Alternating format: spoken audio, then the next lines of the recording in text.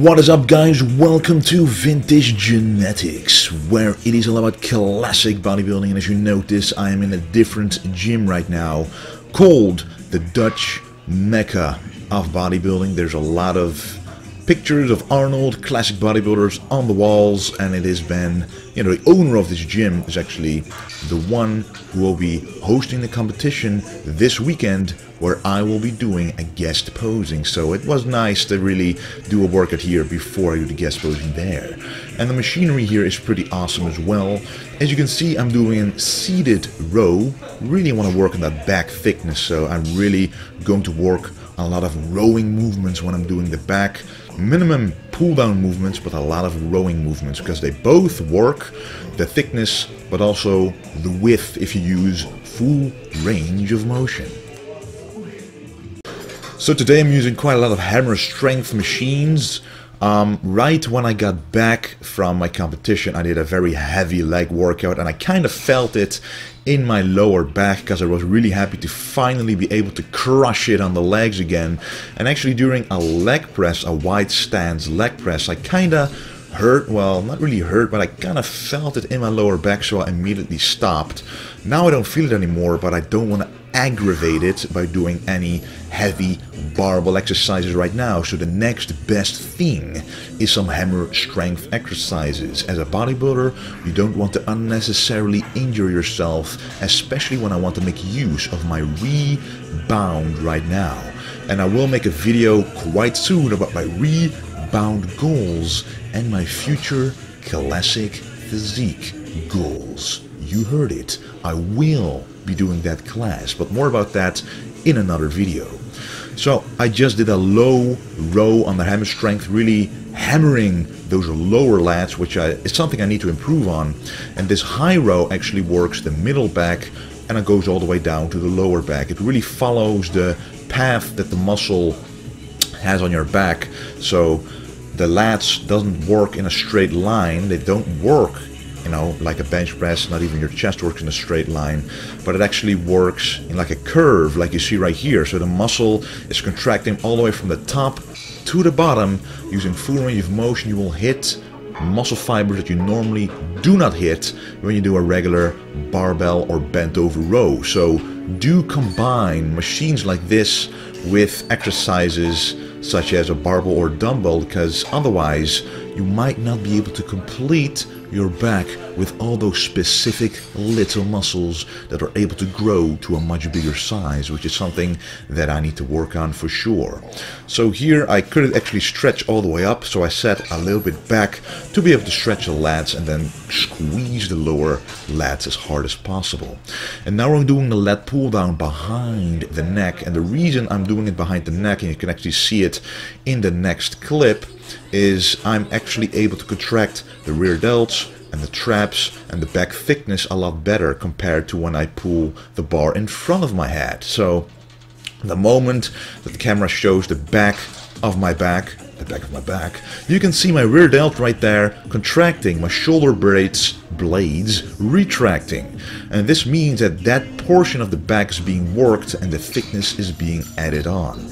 And that is not the case as much when you have the bar in front of your head. So if you have a lot of back width and not a lot of back thickness, I would advise doing the lat pull down behind the head. And this is a special exercise that you don't see a whole lot, but I really like it. It is for the rear delts, kind of like a face pull, but I like to call it a rear delt pull down, because you're doing the exact same machine, the lat pull down machine, using the exact same bar, but this time you lean back a little more and you look at the bar and pull it to your eyes, and then you automatically contract the rear delts. And trust me, guys, you want to work on those rear delts to get a complete back, get a complete shoulder development, get less shoulder injuries, and look awesome during the side chest. If you want to look thicker from the side, doing rear delt exercises is certainly something you have to do. And the volume here is a little higher, 12 to 15 reps instead of 10 to 12, to refill up that small muscle with a lot of blood. And then it already is time for the biceps. And I really like this machine, a preacher curl machine, and if you look at the handles right there, you can either grip it pretty wide or pretty narrow, and I really like the narrow or close grip because that enhances the outside of your bicep, aka the bicep peak, and that is always something you want to work on no matter how high your peak is, unless you have very short bicep heads. Then you should do more hammer curls to try and create an illusion that lengthens them. But anyway, as you can see right here, full range of motion going all the way down, but not overstretching the biceps because that can actually create some injuries. So don't overstretch it, but go all the way down so you stretch, you feel the stretch in the biceps, and then go all the way up and contract it as hard as you can. As you notice, when I'm going up, I'm holding it there for about half a second to be able to remove the momentum from that little motion and to be able to put the tension on the biceps to the max. And then we're doing the arm blaster dumbbell curls. There's actually an arm blaster in this gym, which makes it even more old school, which is awesome. And when I saw it, I just had to use it. I haven't been using it often enough in my opinion. So right here I'm doing some dumbbell curls with 2 dumbbells at the same time. It really does feel different compared to a regular dumbbell curl. And here I'm doing it one arm at a time because that actually makes me able to concentrate on the contraction of the biceps a little more. So what you want to do, what the arm blaster actually does, is keep the tension on the bicep just a little longer, because the higher you can pull up your arm without using your shoulder, the more you can actually contract the bicep, the harder the contraction. And the arm blaster actually holds your arm forward and up just a little bit so that the contraction and the stretch are radically different compared to a regular dumbbell curl. So this definitely is something I recommend to do if you can get an arm blaster yourself. And then the last exercise of the day, the rope hammer curls. This is an exercise I would recommend people do if you have short bicep heads. This is to really work on the brachialis. You can see the little bump in between my biceps and my triceps.